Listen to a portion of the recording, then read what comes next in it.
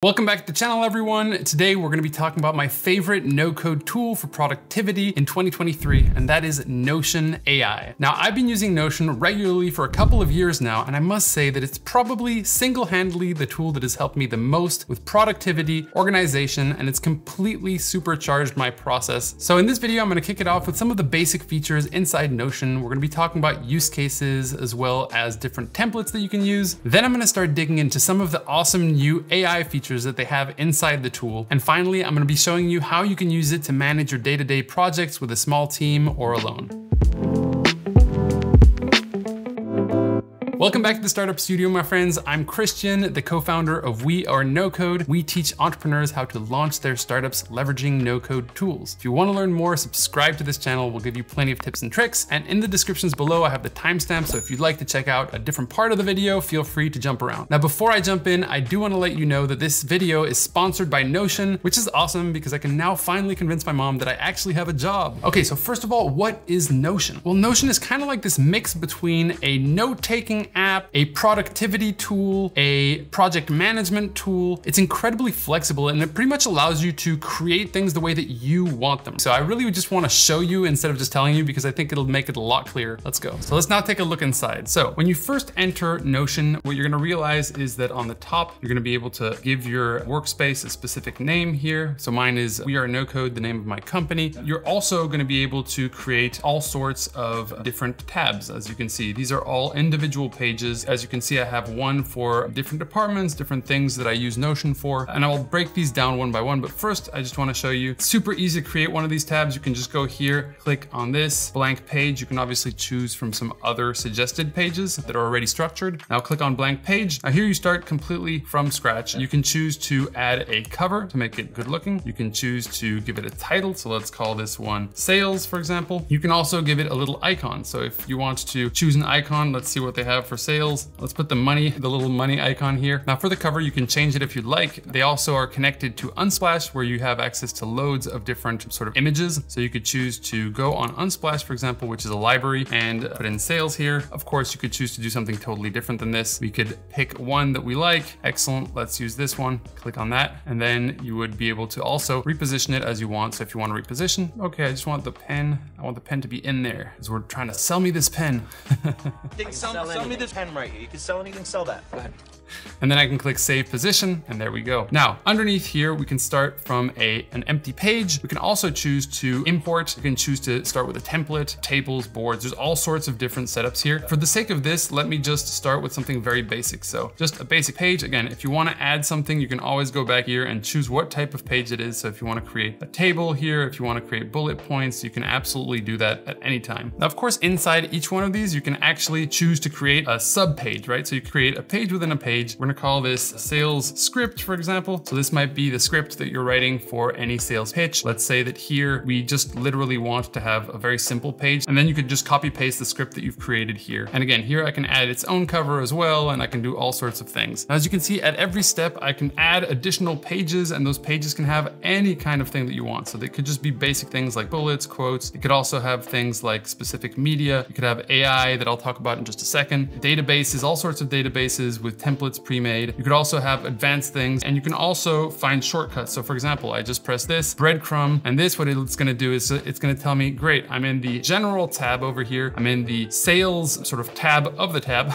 and I'm now in the sales script. And here, if I wanted to add a little icon, it would also add it here. So you see I have a little football, there you go. So as you can see, it's super flexible, and you can pretty much create the organization system that you want exactly the way that you want it, which is why this tool is so practical and why it's pretty much a no-code builder, because you're building your own organization system. Now, as you can imagine, the use cases are infinite, but the best way to kind of showcase those is by talking a little bit about the templates that they have already built inside of Notion that you could use at any time. So if you navigate here to the bottom of your page, you're gonna see templates. You click on this, you're gonna see a huge number of templates. So there are some that are suggested, then you have some for different teams, right? So here for the product team, for example, you could do things like product specs. For the marketing team, you could create a basic content calendar, for example, here. If you go to the engineering engineering team, you could do a retrospective, or you could do an engineering tech spec, for example. And they have the same for so many departments: design, for startups, for operations, for sales, for recruiting, for HR.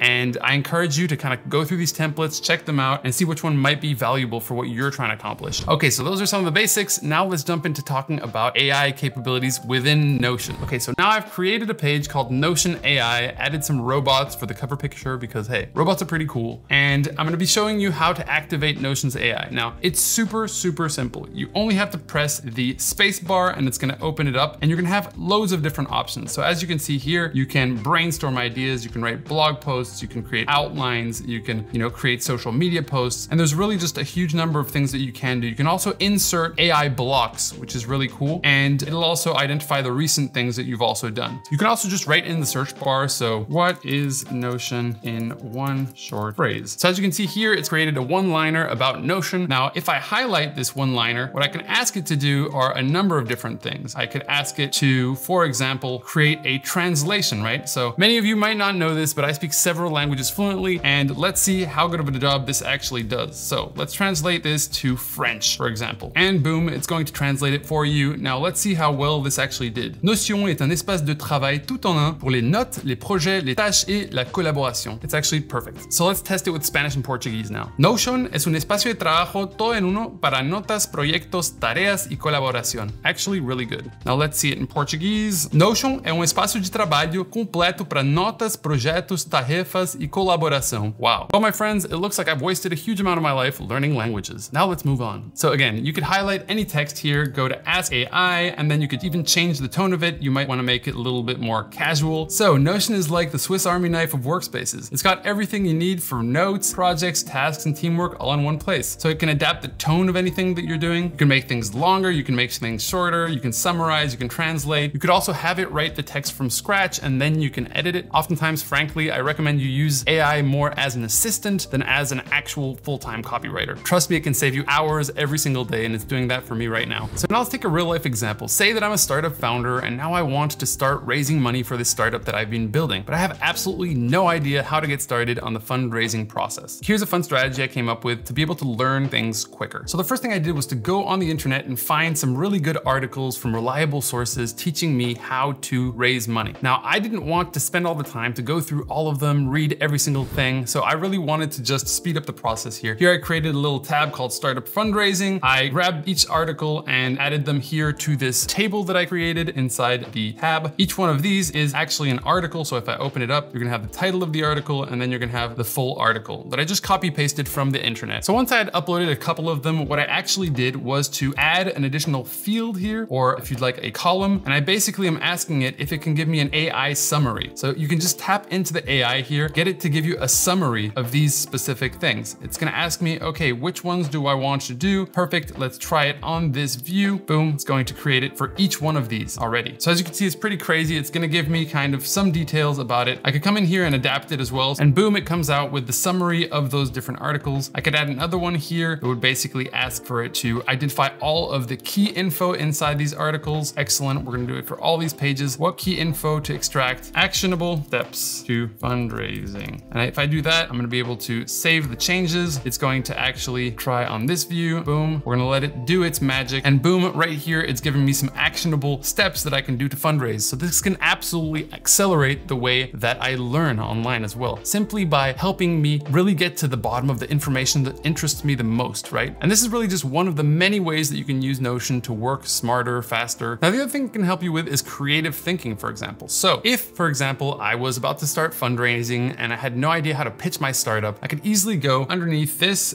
I could open up the AI tab and I could have it write a short pitch for my startup. We teach people how to launch their startups with no-code tools and AI. Looking to launch your startup, but you don't know where to start? Our platform provides you with the tools you need to get your business off the ground without needing to learn how to code. With our AI platform, you'll be able to create a professional looking website, build automations, and more. Start building your dream business today. Now, of course, I wouldn't use this in an actual pitch, but what this can do is help you get your creative juices flowing. And that sometimes is the most important thing. Awesome, so now I'm gonna run you through how you can organize your weekly planning inside of Notion with something called sprints. Now, sprints are basically, they were invented invented by the product world that, develops apps and stuff like that. But it's a really effective way to collaborate when there's lots of different tasks for specific projects and you might be working on different tasks and with other members of your team. So I'm gonna show you how to do this in just a couple of minutes. It's super simple and you can adapt it to exactly what you're looking to do. So let's jump in. Okay, so I'm inside the sprint board now that we use to organize and to collaborate about specific projects and tasks. Now you'll see here that there are different phases. This is the pre-sprint where we think about all the tasks that we have to do. Then we're gonna add them to the sprint when we determine what we wanna do that specific week. And then over the course of the sprint itself, we're going to be putting them in the doing button. So I can drag a given task here that I've created. I can also open it up and there's all the information. So if I wanted to add a little comment here, I could. If I wanted to add another collaborator on this specific task, I could as well. And this really allows you to manage things in a centralized place and have your team also have access to it as well. So it's super practical. As you can see here, for you to kind of understand, you can look at the table view, which is kind of an Excel, right? So there's just the name, right, of the task. Then there's the status. Then there's gonna be the assigned person to it. There's gonna be the category. You can basically choose which ones you wanna have here. And there might be a due date. Is this high priority, low priority? So really just some very simple things. And then you can add the board view and you can have the board view organized by anything really. So for example, if I wanted to now organize this view and really have it filter based on just the tasks that are for me, you could filter it like this and you could just say all of my tasks and then enter and then it will be done. And you'll only have the tasks that are related to you. So now you can use this board just for yourself. Your colleagues can look at the tasks that are just for them. Super practical. So I'll bring this back over here. And here, as you can see, I could just go below. I have an additional task. Then I'm gonna put the name of the major project I'm working on first. That's the way that you can organize it. So let's say no-code course, and I'm gonna close bracket. Then I'm gonna talk about the task itself. So put together an outline for the course structure. Perfect. Then I can add the category here. I've predetermined a couple categories. So here I'll put learning courses. Excellent. Then a due date. There is no actual due date for this. Or let's say that the due date is tomorrow because I have a